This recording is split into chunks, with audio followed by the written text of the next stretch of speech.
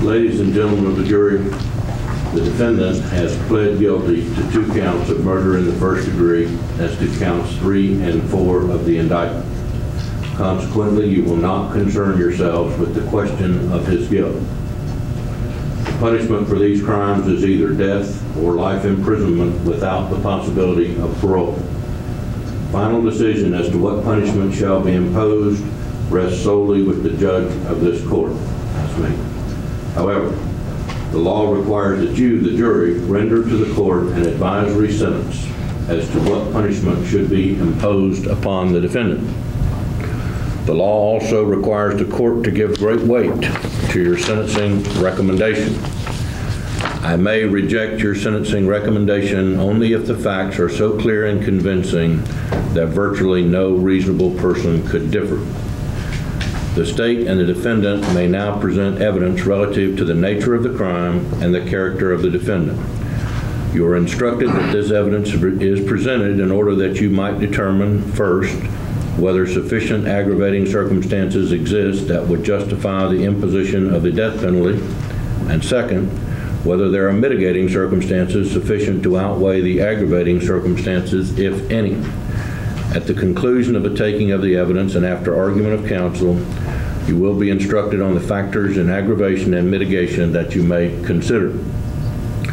As I've earlier instructed you, the defendant has the absolute right to remain silent.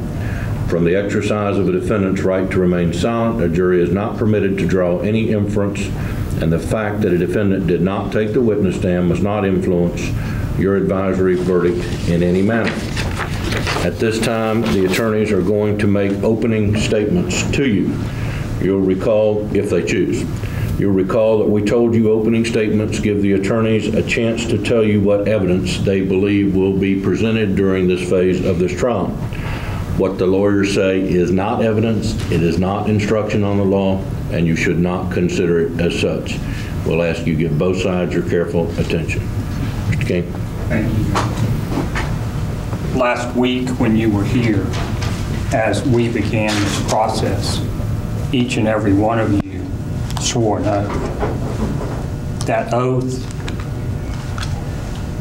said, in essence, that you would become responsible to make a decision, and that you would make a decision that in this case spoke 2 things: truth and justice.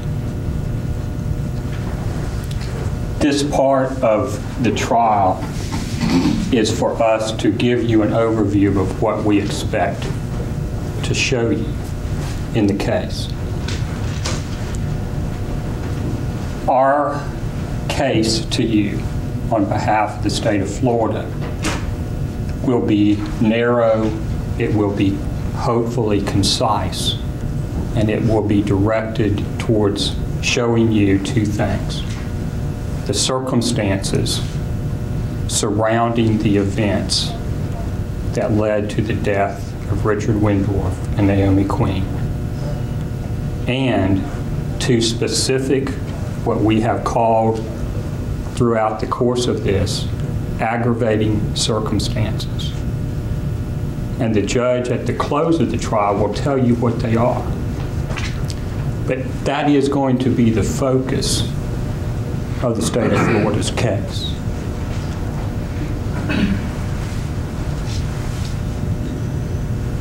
We will not attempt to set forth to you, as I told you early on, that these murders were the result of a vampire or of a cult. What we intend to show you is that these murders were the result of choice, of a decision. They were the result of a personal decision of a person. That person was Ferrell.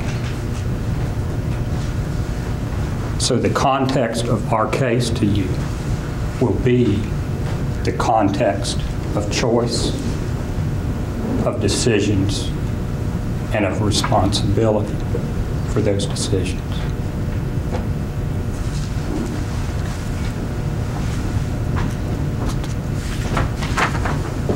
You will, first of all, as a part of this case, hear the circumstances of the crimes which now Mr. Ferrell has admitted that he committed. Burglary, which is entering someone else's home without their consent with the intent to commit a crime in their home. Robbery, taking someone's property against their will by the use or threat of force. And murder, that is taking someone's life by an act that was premeditated. What you are also going to hear through the course of the state's evidence and the testimony are how these crimes were committed, the context of the crimes that gives rise to the aggravating circumstances that we talked about. We will show you that they were committed after Mr. Ferrell had been convicted of, well, that the sentencing today actually is after he was convicted of another capital felony. Now it sounds strange, but the proof of that is going to be in the judgment and sentence of this court, where he was adjudged guilty for murder. And that is something you can consider in imposing sentence here today, that he committed 2 separate murders. You're going to hear evidence to show you that these murders were committed during the course of an armed robbery, the entry into the home. You're going to hear that these murders were committed in order to avoid or prevent an arrest or to help effect an escape.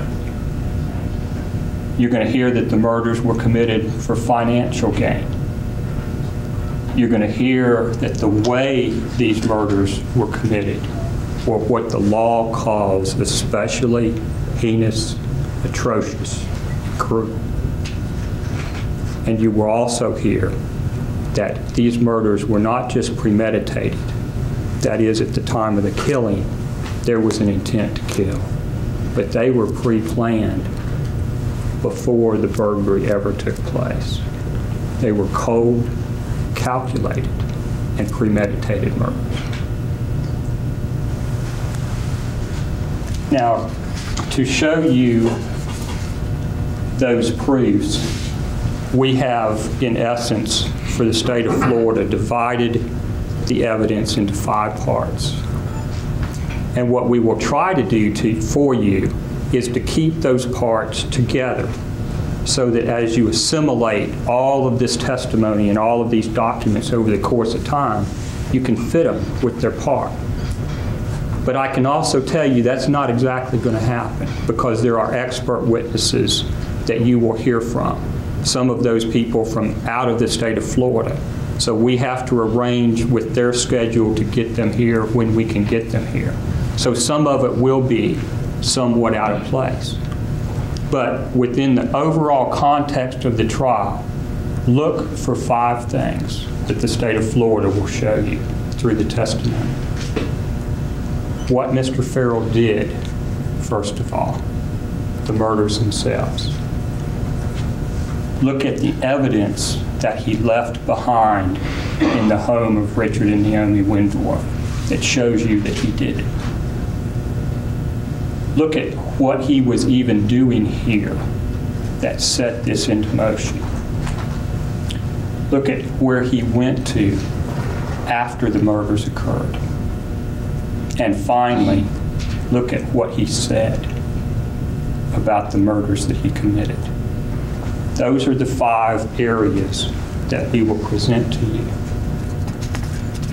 The presentation will start with what he did. What you will hear is that at the Wendorf home, there was Richard, Naomi, Jennifer, and Heather. On the evening of November the 25th, 1996, Jennifer came home fairly mid-evening, about 9 o'clock or so in the evening. When she came home, she found something that to her was a startling event. She walked into the house and she finds... Bench up, please. Approach the bench. There was a call placed to the emergency 911 line, and because of that call, Deputy Taylor responds to the scene. He secures the scene, the home. He obviously goes in to check to see what is there, what the situation is, so that he can know who to call, what other help he needs, if there's anybody else in the home, all of those things that you would expect a policeman to do, he did. And once he had determined there was nobody else in the home, no perpetrators there, that it was obvious that both Mr. Wendorf and Miss Queen were dead, he steps out of the house, secures the scene, and waits for the investigators to arrive. And they do arrive. Right around midnight that night, you will hear that Farley Caudell, typically called Jake, arrived at the scene and began the process of entering the house to find exactly what was there, what the situation was, and to collect the evidence. And I think you're going to hear that that process in and of itself took hours and hours to get to the house, then to get into the house, because of their concern about disturbing any evidence, that they were going to take photographs, they were going to do everything the way things ought to be done for them to get into the house. And it isn't until the next afternoon that the medical examiner, Dr. Hare, is even allowed into the house to initially check the bodies where they lay, so that she can examine and determine what's there, what is significant to her as the medical examiner. The bodies are then removed. She takes the bodies not personally, but through her company to the morgue, and an autopsy is performed. And you're going to hear her describe for you the beating that both Mr. Wendorf and Miss Queen suffered in this case. And it is not going to be pretty, but it's a fact that you have to consider. And you're going to be asked to look at that. And that, ladies and gentlemen, will be the proof of what he did. Now, what did he leave? You will hear from Mr. Caudell and Mr. Binkley, who is another evidence technician for the Lake County Sheriff's Office, that there was a process by which that they began to collect evidence, both at the scene of the house and at the autopsy, where the bodies were examined. And part of what you will hear is that in the house, on the kitchen floor, there were footprints, shoe prints. Technically, they were boot prints on the kitchen floor, both just on the floor in what we call a latent print, that is, something that's left in the course of movement, but that there were two others. They were in blood, and they were immediately at the right-hand side of Naomi Queen. And you will hear from the evidence that they were the boots that Rod Ferrell was wearing. What else did he leave? He left another piece of evidence, not in the house, but on Miss Queen. He didn't leave that evidence intentionally, because the facts will show that as part of this event, Miss Queen, who confronts him in the house, recognizes what's going on and scratches his face. And from the autopsy, you will hear that her fingernails were collected, and that underneath her fingernails was genetic material, DNA evidence, matches Rod Ferrell. You will hear what he left at the scene that proves what he did. You're also going to hear, to some extent, about why he was here, what he was doing here. You're going to hear from friends of his that he was here from Kentucky, having moved away in December of 1995, that he was here, as he called it, on a road trip. You're going to hear from a young lady named Shannon Yohe and a young lady named Audrey Presson, if she makes it back from New York, that they both saw Mr. Ferrell, along with another person named Scott Anderson, with Dana Cooper, and with Charity Cassie, who most people call Shay, that they saw those four both Sunday night and Monday, November the 24th and the 25th, that they were down here visiting.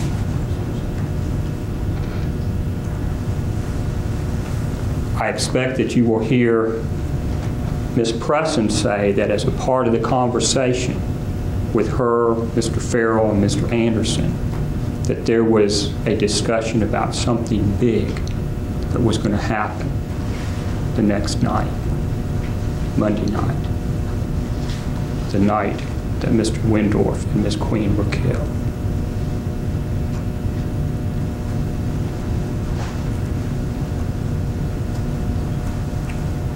I expect that you may well hear that that group of four were here in part to help Heather Wendorf and Janine LeClaire run away from home, and that was part of their purpose, the purpose of Mr. Ferrell, Mr. Anderson, Ms. Cooper, and Ms. Cassie in being in Florida.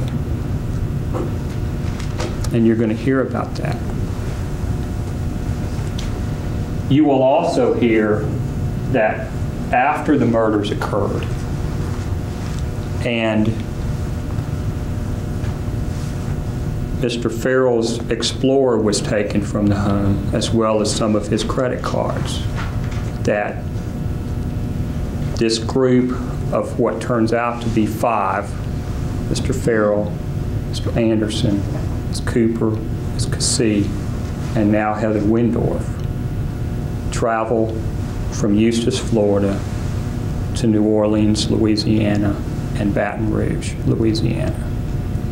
And part of that you will see, I believe, that Mr. Wendorf's credit card was used in Tallahassee to buy something at Walmart and to buy gas at an Amoco station, and again used out in the Panhandle near Crestview to buy gas on November the 26th, 1996, the day after he was killed.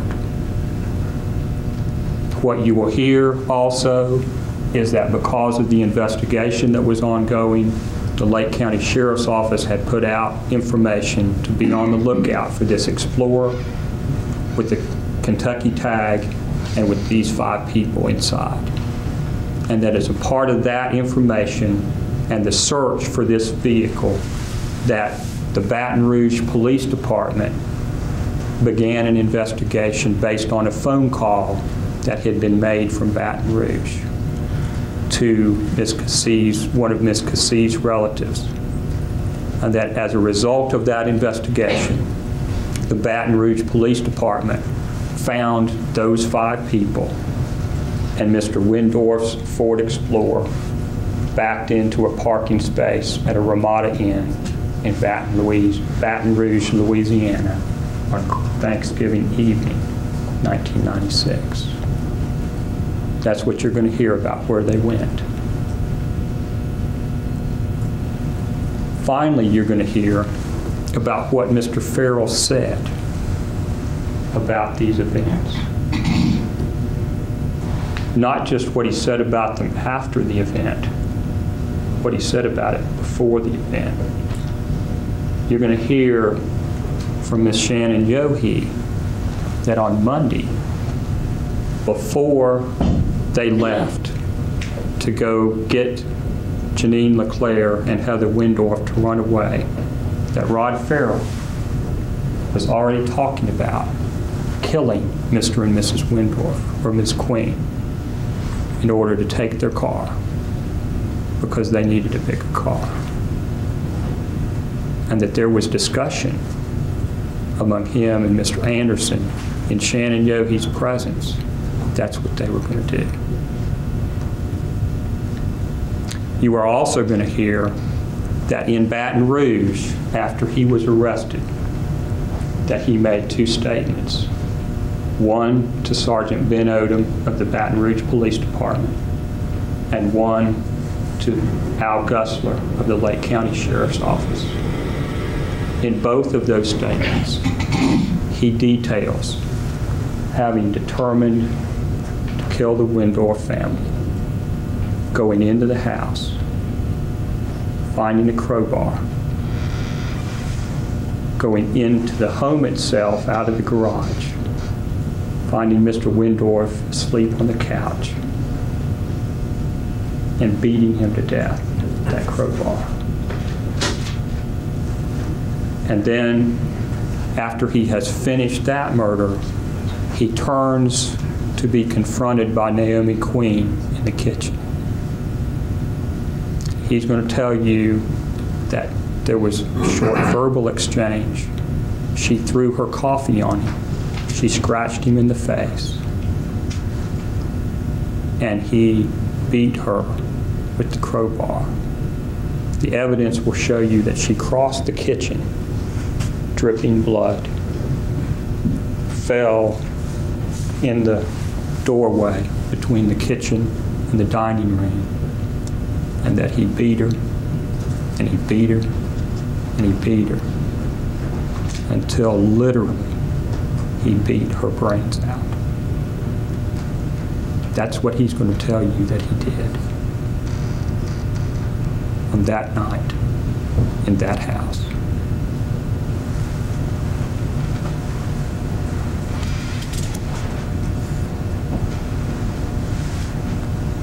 All of those proofs are going to go to show you the circumstances of the murder, the planning that went into them, the reasons that went into them, the effect that they had on the people that were killed, the heinous, atrocious, and cruel nature of the crimes. Those facts are going to prove to you the aggravating circumstances. The defense is going to have the opportunity to prove to you what are called mitigating circumstances. And while I would not presume to know exactly what they're going to tell you, part of it I know because of the documentation of the case. I expect that they're going to call mental health professionals to you, to have them talk to you about Mr. Ferrell's upbringing, and his IQ, and his mental disorders, and those kinds of things. And what I would caution you in that regard is to treat them like you treat every other witness. Listen to what they had the ability to know for a fact. And listen to how they used those facts in arriving at any conclusion. Because they are like everybody else. They come to you with some presumption of expertise. But listen to what they had to work with and how they worked with it. And I think you'll see that the saying is true. You put garbage in, you can't help. Thank you, Your Honor. You can't help but get garbage out. So listen carefully as they talk to you about what tests they did, what they talked to Mr. Ferrell about, and how they came to arrive at their conclusion. Because that's going to be important in your assessment of their credibility. And in the end, you weigh. You determine. No one determines for you. You determine what verdict will speak truth and justice in this case. Thank you. Okay, Ms. Osborne.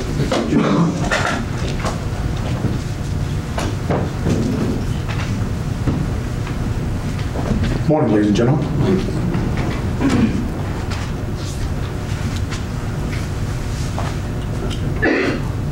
Last week about this time, young Rod Ferrell came up here in front of this court and entered a guilty plea to the charges against him. You were not here for that. We're going to try to show you the videotape of that, where he came up here, even though he's just a kid, and admitted and pled guilty to the charges against him. Okay? This is for you to determine the appropriate sentence for Rod Ferrell, who at the time of the offenses was 16 years old. Okay? And we talked you through, remember back on voir dire, I stood right there and talked to you about the mitigators and about age, and we talked about that. The judge, I think, is going to give you an instruction on that. There's going to be a lot of evidence come in about age, in particular Rod Ferrell's age. Remember, you were told last week that a person under 16 years of age who commits a capital crime cannot be put to death in Florida, okay? The evidence is going to show that at the time of this offense, Rod Ferrell was about 16 years and 8 months old.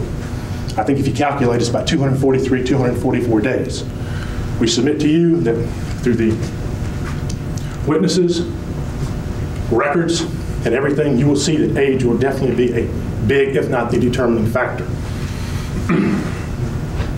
We're also going to show you a pattern of, try to show you where Rod came from. He was born in Murray, Kentucky, which is Callaway County, which is in the western part of the state. If you're not familiar with that, it's just south of Paducah, Kentucky. It's toward what they call the tri-state area of Kentucky, Illinois, and Missouri. He also spent a lot of time down here in Central Florida, won a garden in Eustis. He's gone by the name of Rod, Roddy, and also a name that he took as a vampire called Vesago, V-E-S-A-G-O. We're also going to talk to you about how Rod Ferrell got involved in some of these fantasy games, about his involvement, his role playing, especially at Murray State University in 1995, 1996. These almost consumed his life, and he got involved in them. What happened to Rod is his world of fantasy mismatched with reality because his life was painful, very painful. We're going to show you that you're going to hear some horrible information about Rod's life. And it culminated back on that Monday night, November the 25th, 1996, at Mr. Wendorf and Miss Naomi Queen's house. You're going to hear a lot of witnesses come on this witness stand today. And remember what I told you back in voir dire, now y'all are sitting there, it's going to be coming at y'all. Before, we were getting you to come to us and talk to us. You're going to be sitting here, you're going to hear witnesses probably start about, I'm going to try to be brief, but in a few minutes, you're going to have a lot of evidence come in. His mother will testify, a lot of his schoolmates, a lot of his friends. Law enforcement's going to be here, law enforcement from different places. Several doctors who've been evaluating Rod over the course of the last 15 months. Not only evaluating, but testing him, interviewing him, and getting as much data as they can fed to them from other sources, whether it be depositions, witness statements, school records, or whatever. I think we'll let you decide about what the doctors had to make their opinions. Give you the three names of the doctors. One guy's by the name of Dr. Wade Myers, who is an adolescent psychiatrist at the University of Florida.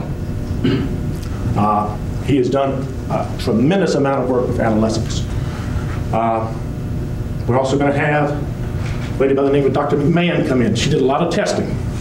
She's a psychologist, not a psychiatrist. Dr. Myers is a medical doctor who specializes in psychiatry.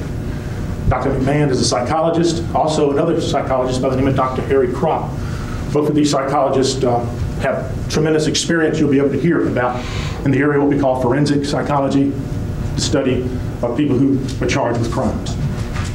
I think it's very important for you to realize that they had a lot of information provided to them.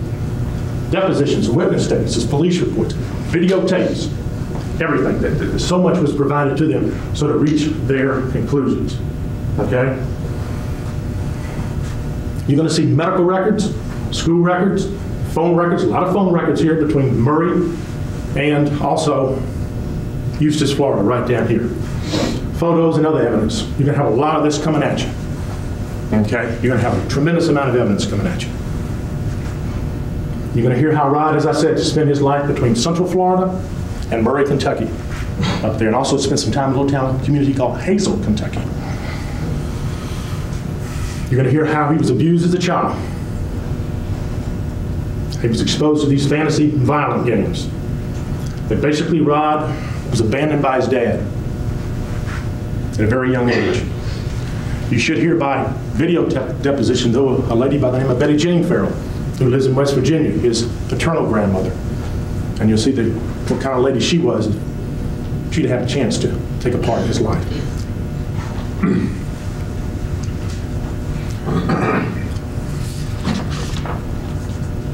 You're also going to remember, ladies and gentlemen, we talked about your decision-making function. Okay, a lot of you talked about here. I know we got a lot of engineers here, and I know what goes in before you make your conclusions and everything like that. But your decision-making function is very important here, because we're going to ask you in this point to give Rod life, because that's what he wants. You're going to have a lot of witnesses coming to you. Rod was stillborn with the umbilical cord around his neck. He suffered a severe case of encephalitis as a young man, as a young boy. He wasn't even expected to live. He even suffered some head traumas before the incident on November the 25th, 1996. One thing that we talked to you about is his drug use. In his early teens, he used quite a bit of drugs. He doesn't deny that. We talked with you about that on opening statement, on voir dire. He dealt with acid, Prozac, and marijuana. He also drank alcohol on a regular basis. And you're going to hear how the drugs and the alcohol and the other things in his life came to effect on November the 25th of 1996. The doctors are going to testify about a personality disorder Rod has called schizotypal personality disorder. These traits sometimes overlap with schizophrenia, which goes almost to in psychosis. Dr. Myers is going to give you the definition of that. He's going to explain to you how he came to that conclusion, the factors he used, the evidence that was supplied to him to get to that conclusion. You'll hear that these mental illnesses and other problems Rod has suffered were a contributing factor to the night of November the 25th, 1996. You're going to get to some of the aggravating evidence. Also, the state's going to present it. We have an idea what they're going to do, but that's their shot, okay? We're going to submit to you that some of these aggravators are not going to be there. Okay, the state's not going to meet their burden of proof, which Judge Lockett's going to talk to you on, about the burden of proofs and then how you weigh things. And remember the word we used there? I made it a point to talk to y'all. It's outweigh, not outnumber, okay? We figure when we get back to you, when you hear all the mitigation of how this event occurred, and one way you're going to know about this event occurred, because number one, Rod Ferrell came up here last Thursday, about a week ago, and admitted to it. Number two, to the Baton Rouge police, in particular Ashton Tommy Dewey, one of the officers who arrested him, and also Sergeant Ben Oldham, who was a lead investigator in Baton Rouge, he admitted to them what he'd done. He admitted this to them. He cooperated with them. And within approximately 20 hours later, when Wayne Longo and Al Gustler of the Lake County Sheriff's Office got there to do their interview, he also admitted it to them. That's one reason why you're going to know so much about this case, is because Rod Ferrell admitted it, just like he admitted it last Thursday morning here. We believe that when you come back, you will see, after the evidence is presented, the aggravators, the mitigators, this time this young 16-year-old boy should be sentenced to life twice with no possibility of parole. Thank you all.